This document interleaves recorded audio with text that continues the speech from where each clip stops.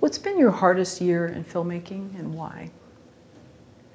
You're gonna make me cry. No. Oh, no. I'm sorry. So, I don't know.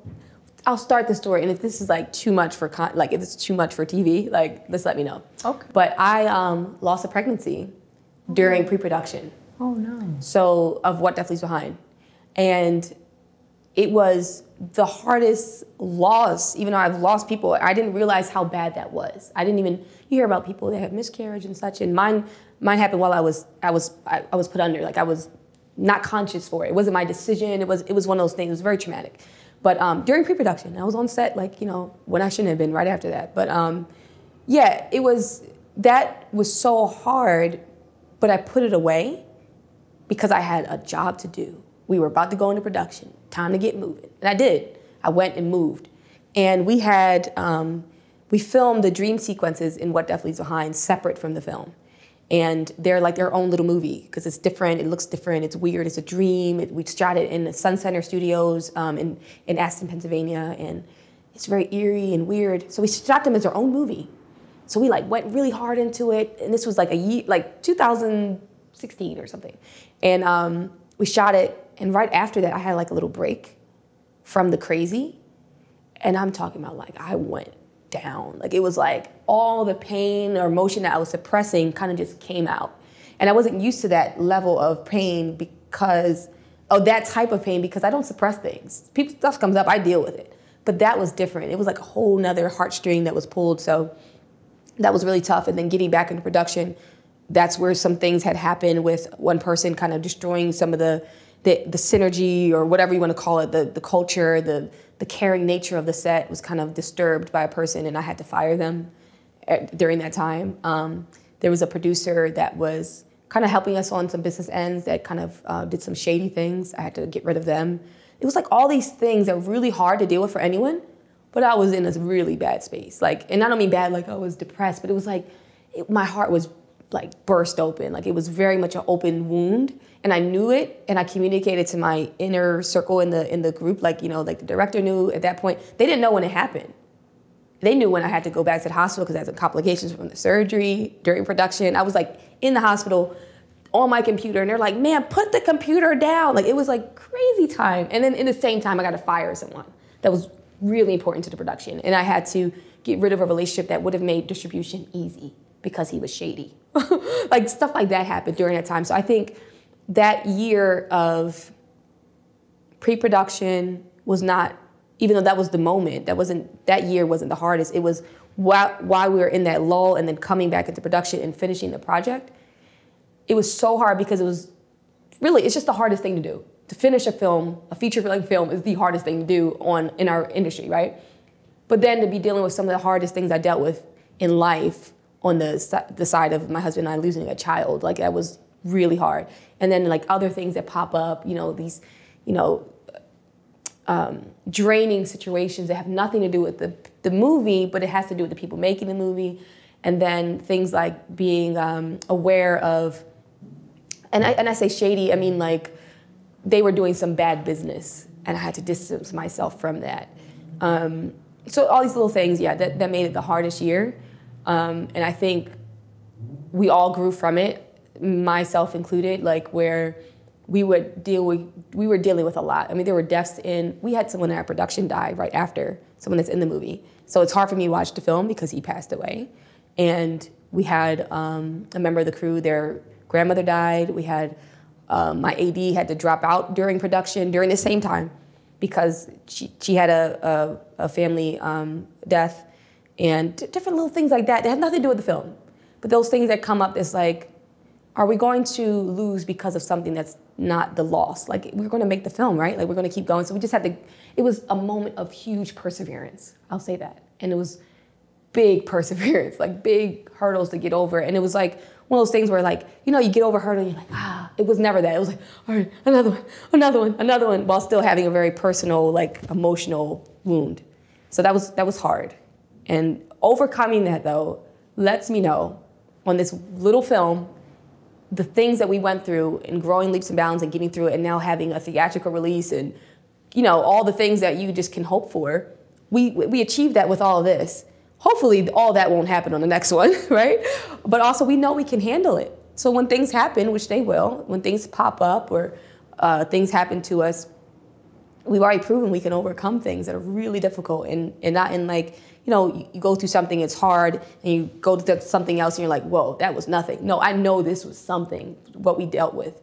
So if we can overcome that, if we can keep going, if I can keep going, if I can remain in a place of I can still encourage someone that day when I just cried all night in my 2 hours that I could have got some sleep, I can get through anything, anything. So there's no project that I can't confidently say to an investor, I'm going to make this film and I'm going to get this outcome. Because if I said that on this one and we got the outcome, I could do that on anything. And that's another level of confidence that doesn't happen without adversity. So if you achieve something in a moment of darkness, how much easier is the light? How much easier is sunrise? Like just, you know, we've gotten through it. So we could do it again, we could do it again, we could do it again. So in those moments of weakness or in those moments where things are going bad, I know that I'm not gonna crumble.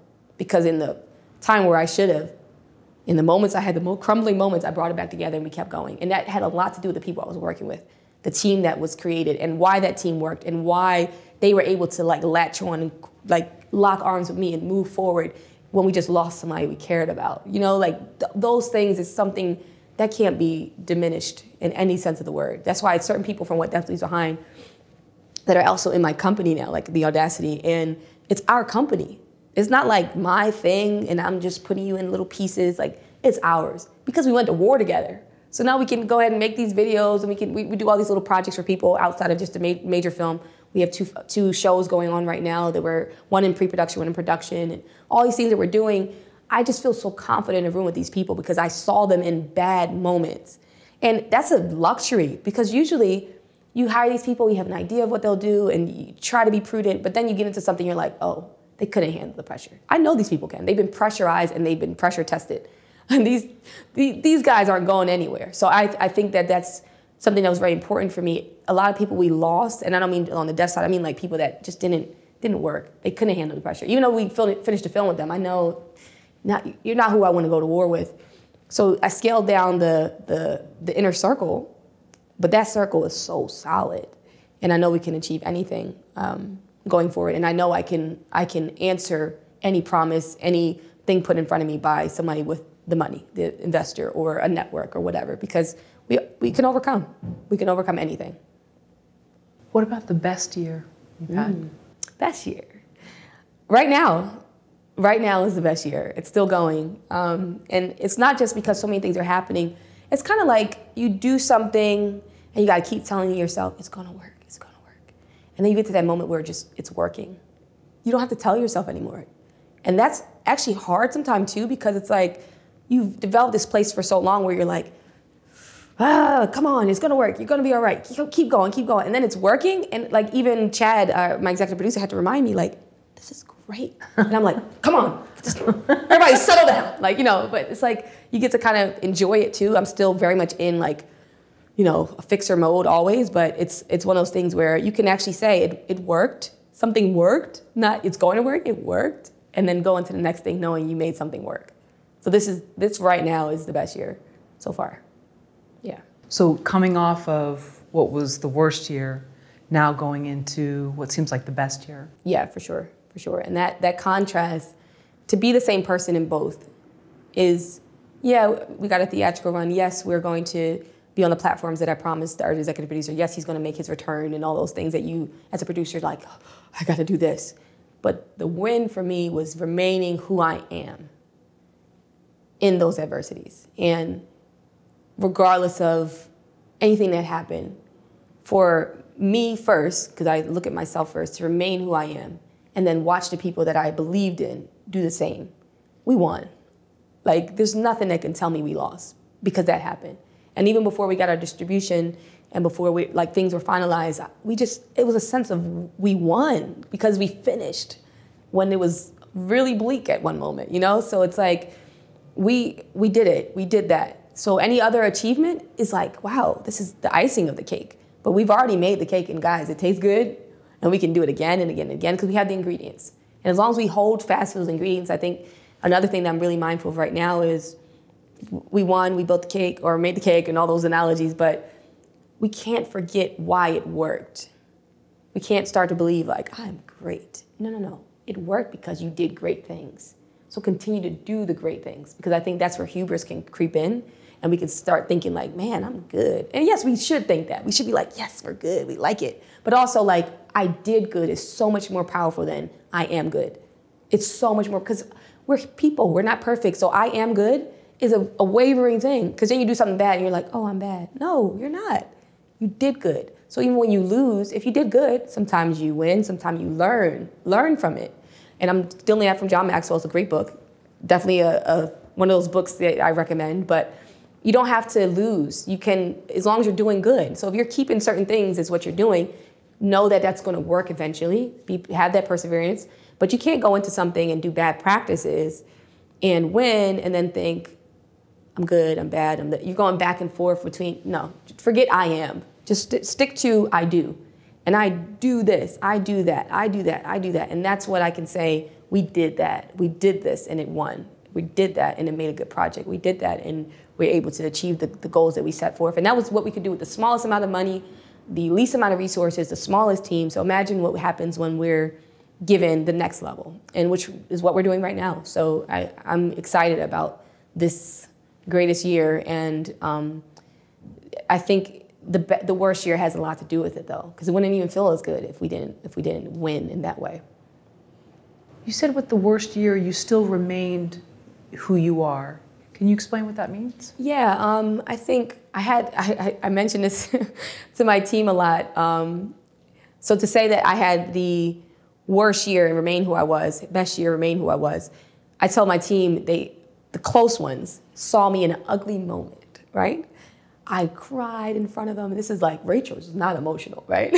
I cried in front of them, and I mistook something from one of the, like I said, the inner circle. And I had an ugly moment. And everybody was like, oh, is she okay? Like, it wasn't like, how dare she? I had an ugly moment of like, not cursing anybody, just crying. I cried. I had a very weak moment within this time of the craziness. And I told them, though. I cried in things because I had to tell them what I was feeling. And I told them.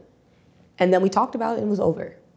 So I remained myself in the place of, I could have got ugly in that moment because it seemed like certain things were happening, or maybe I was feeling insecure because of what I just went through, or just I was off, right? Like I was experiencing things I wasn't used to, like feeling like less of a woman because I didn't carry a child to term, or those things that you don't really know are happening until you see something that's, wait, that's not me. Why am I acting like that? You know?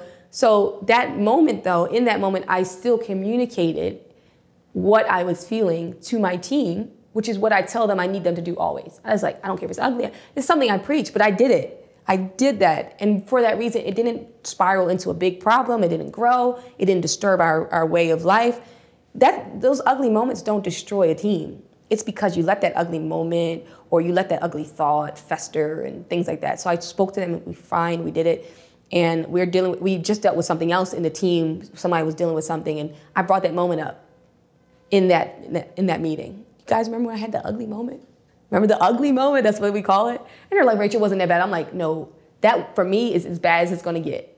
Me crying, like all that. So, and I said, did anybody leave me in that moment? No, you guys knew I was dealing with something because I told you.